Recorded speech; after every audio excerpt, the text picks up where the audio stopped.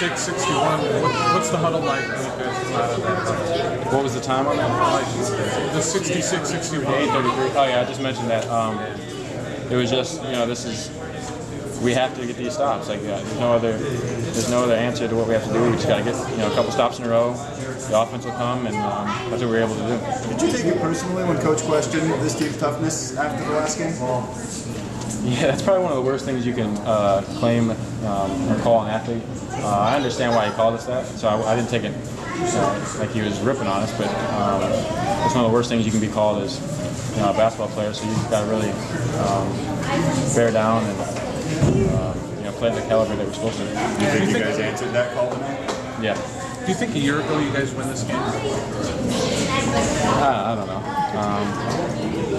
Mike said that. I don't think You guys don't know. I don't think it matters. At that point in the game, when you're down 5 after being up 21, what does it say about the team and the way you guys were able to maturely pull something out like this?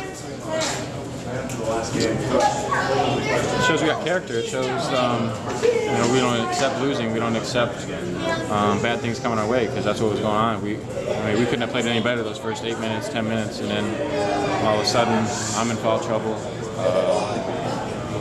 At that time, I don't think anyone else was, but all of a sudden, it wasn't going our way. Nothing was going our way. We couldn't get any stops. Didn't have a field goal, just making free throws. It just shows that we can, fight against odds, fight against the crowd, and get back to our game. You're halfway through